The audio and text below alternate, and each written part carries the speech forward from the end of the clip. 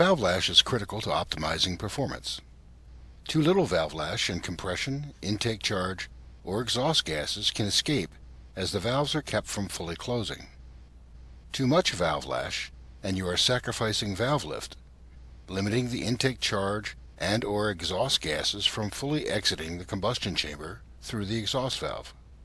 Extreme valve lash can lead to engine damage, starting with the pushrod.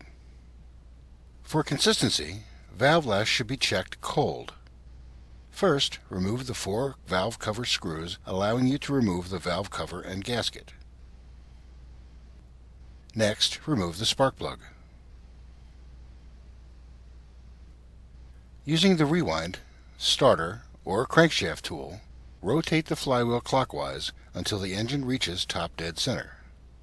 TDC is when the piston has traveled to the highest point in the cylinder. To locate top dead center, insert the eraser end of a small pencil into the spark plug hole. Feel for when the piston has reached its highest point.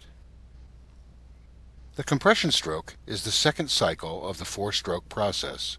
When both valves are closed, the piston is traveling to its highest point in the cylinder, and both tappets are riding on the cam at the lowest point of the lobe profile.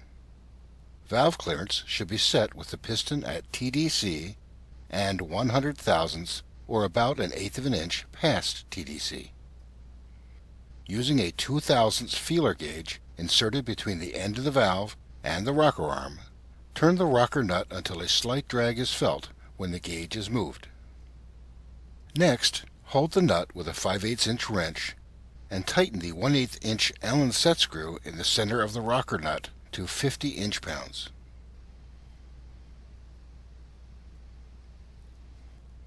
Finally, recheck the valve lash with your feeler gauge.